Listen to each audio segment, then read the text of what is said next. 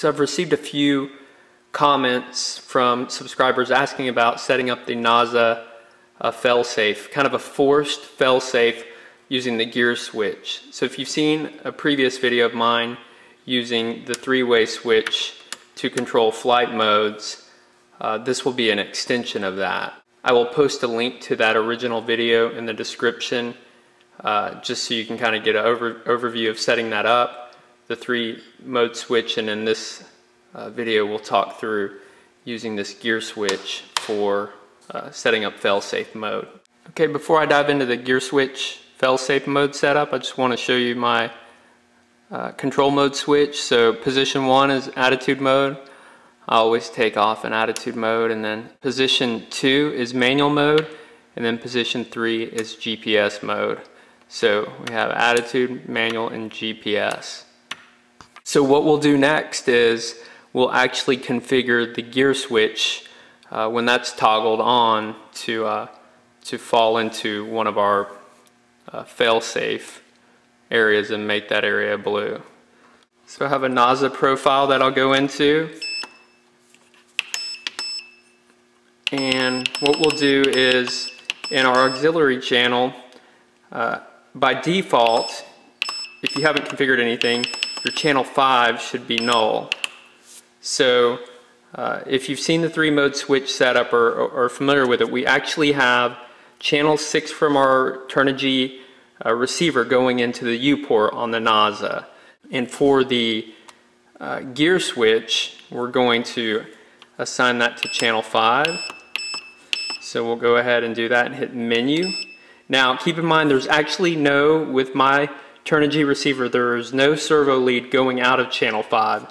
This is just solely a software configuration that we're doing in the transmitter.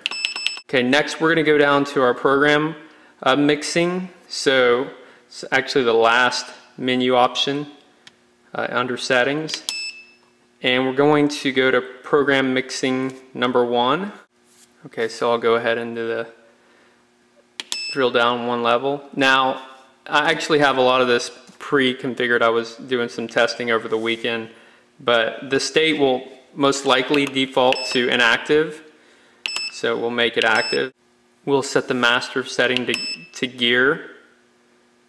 That's our two-way switch that we're configuring, and the slave is going to actually be the pitch, the pitch curve that we have for the control modes, which that is what's configured for channel 6 going out of the receiver into the U port on the Naza. So offset we'll leave alone, and your up rate may vary. Mine's set at 35, down rate 0, and then switch, I have this set for switch mode normal. So that's the default position of the three-mode switch. Right now I'm just setting this up under the normal switch position, but that can be done under normal ID1 and ID2.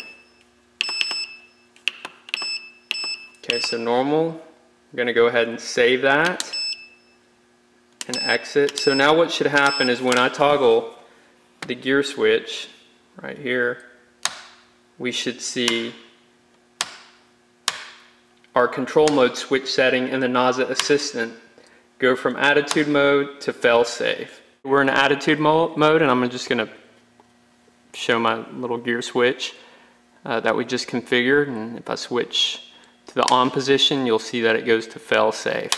Now once again, that's for the normal switch position on the three-mode switch. So if I go to, let's say, the first position, or if I go to the second position, which is manual mode, and I switch to failsafe, you'll see that nothing happens.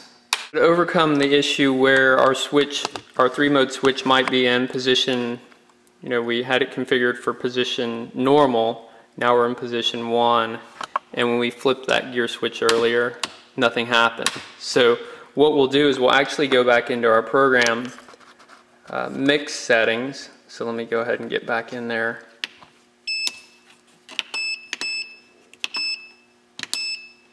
And we'll go to mix 2, and you'll see that that's assigned to ID1, which is the second switch position. In my case, I have that set to manual. I'll activate it, set the master as the gear, the slave as pitch. Okay, and then you'll need to, use a rate that works for you. But in my case, I've found this to be around 40. Hit menu to save. Get out of there.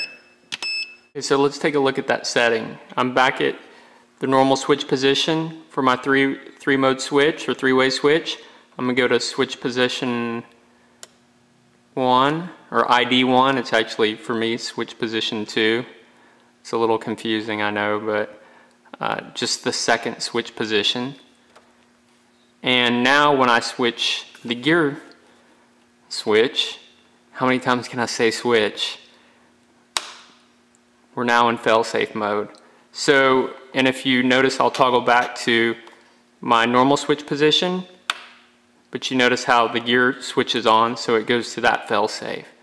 If I toggle out of it, I'll be back to attitude mode, toggle to 1 in manual, and then 2 in GPS.